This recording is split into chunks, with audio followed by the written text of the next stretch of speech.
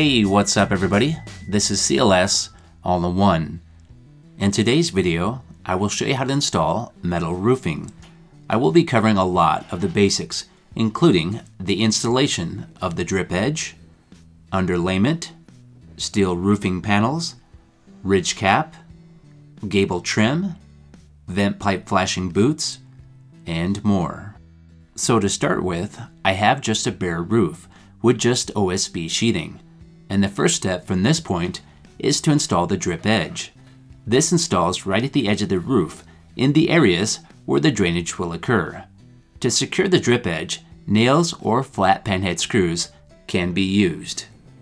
Drip edge may not always be necessary when using metal roofing, but I prefer to use it because it gives more protection to the fascia, and appearance-wise, I think it looks nicer as well.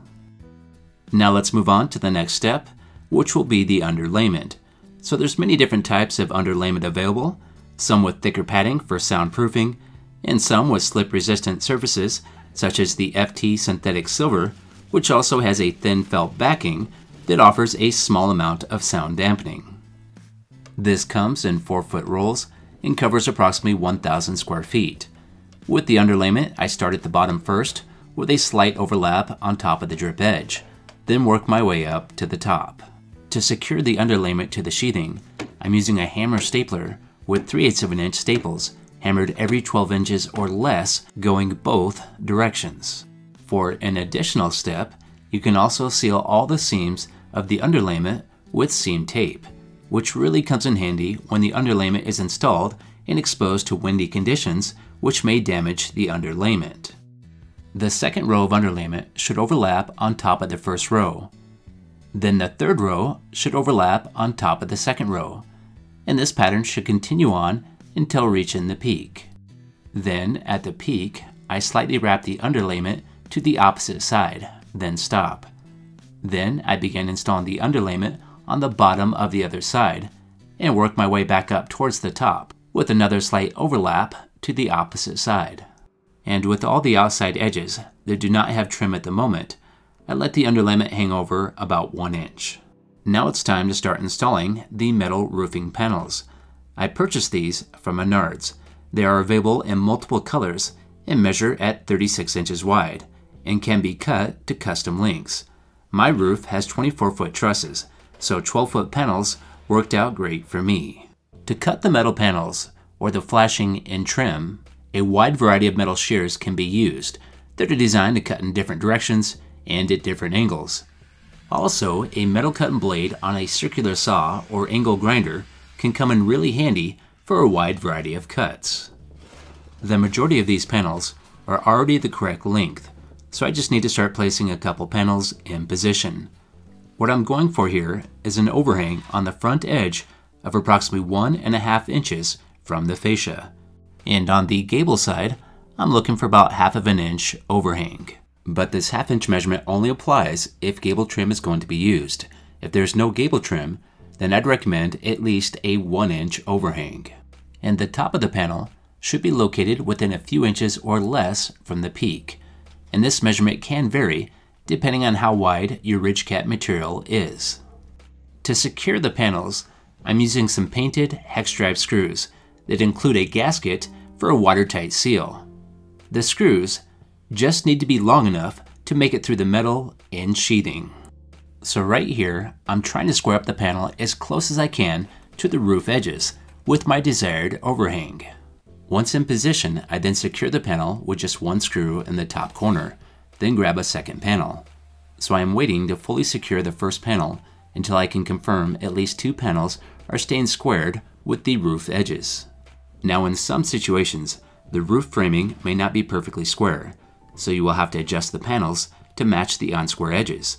And for extreme unsquare situations, you may even have to stagger the panels. And when you're overlapping the panels, you want to make sure that the wider flange edge is located on the bottom. So right here, I'm adjusting both of the panels at the same time to get these as close to square with the edges as possible. Once in position, I then secure the second panel with just one screw at the top as well.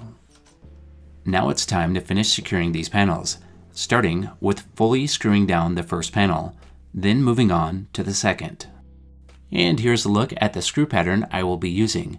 So on a 5-rib panel such as this, there will be 1 screw used on the inside edge of each rib, and 2 screws will be used on any rib where the overlap seams are located.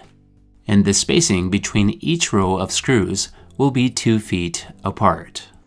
Now for any panel edge that will remain exposed, such as the front edge by the fascia, more screws should be used. With my panels, I will be installing 1 screw on both sides of every rib. When marking out the screw locations, it's best to measure and use a straight edge to make the screws look nice and uniformed. Pre-drilling is not necessary with these types of screws.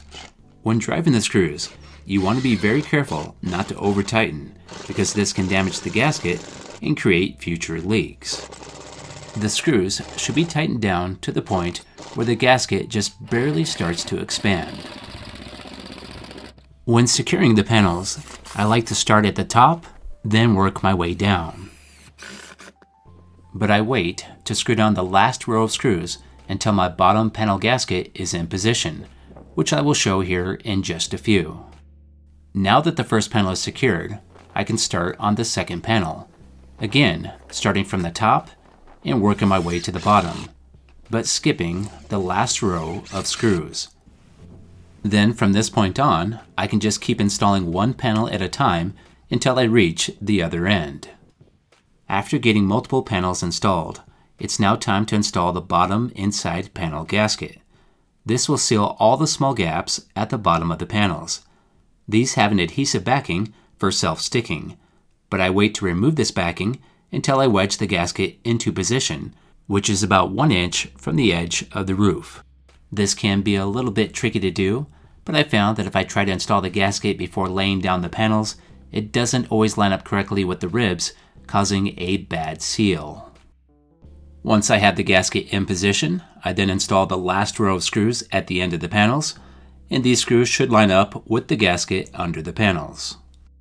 Then, after getting all the panels installed on both sides of the roof, it's time to install the ridge cap. The ridge cap secures to the top of the peak with the use of screws and a top outside gasket. So first, I line the ridge cap up with the center of the peak, then trace marks onto the panels. Then, I remove the backing on the gaskets and place them to the inside of the marks I just made. Next, I slide the ridge cap back into position and screw it in place with a screw located at each rib. Then, with my next ridge cap, I will just slightly overlap onto the cap I have already installed by a few inches, then repeat the same steps. And where this ridge cap overlaps, I also like to apply a bead of silicone sealant to make a gasket between the two. In some situations, a ridge cap vent may be necessary. For this, you just need to use a breathable vent gasket material instead of the standard gasket. A gasket such as this will provide adequate ventilation as long as there's a gap at the center of the peak. Now it's time to install the Gable Trim. And to start off with, I make sure it's cut to length, then do a test fit.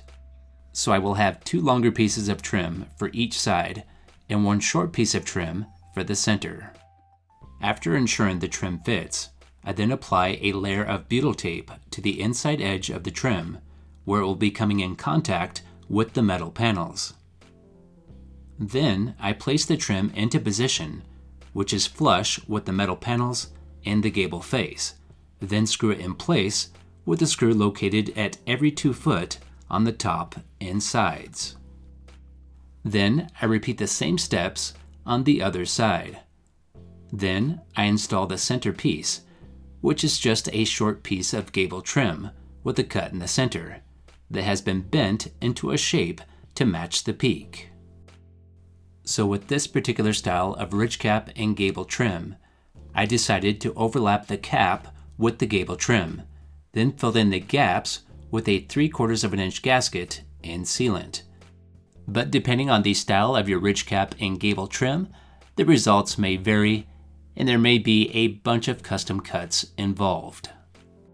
So with most residential homes, more than likely you will have various vent pipes and ventilation vents sticking out of your roof.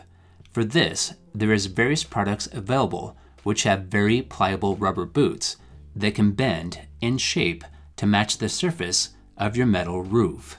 Now I will show you an example of how to install a pipe flashing boot on a metal panel. First, you need to measure and mark the panel where the vent or vent pipe will be located. Then I use a sharp metal chisel to puncture a hole in the area that needs to be cut. Then I use a pair of shears to cut the hole. Next, I test fit the panel and make sure it fits properly. And everything looks good, so I will now go ahead and secure it with screws. Now these vent pipes are ready for a pipe flashing boot.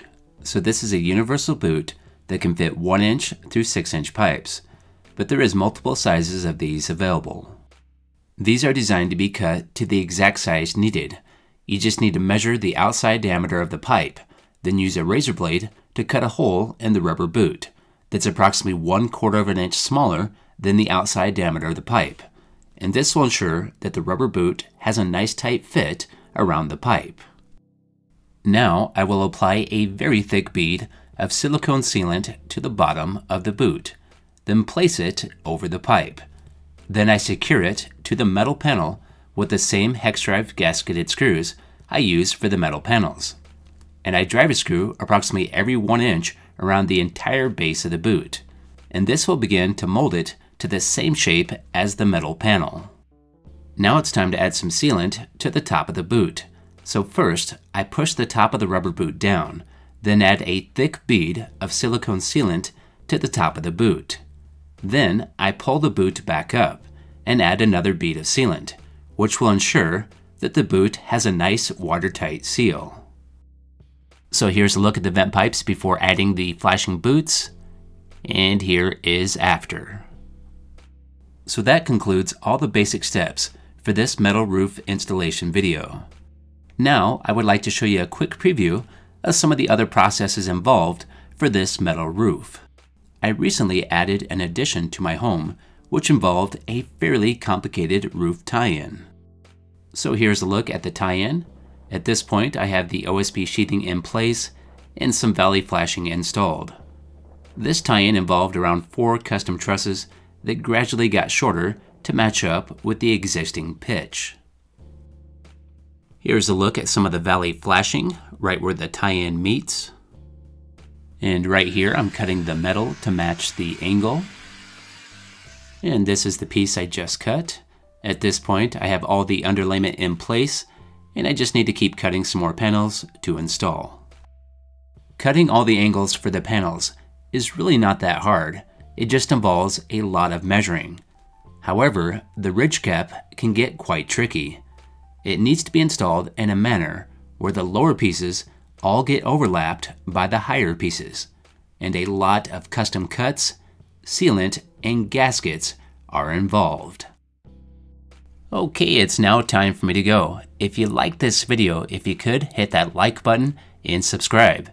And have yourself a great day, and I'll see you next time.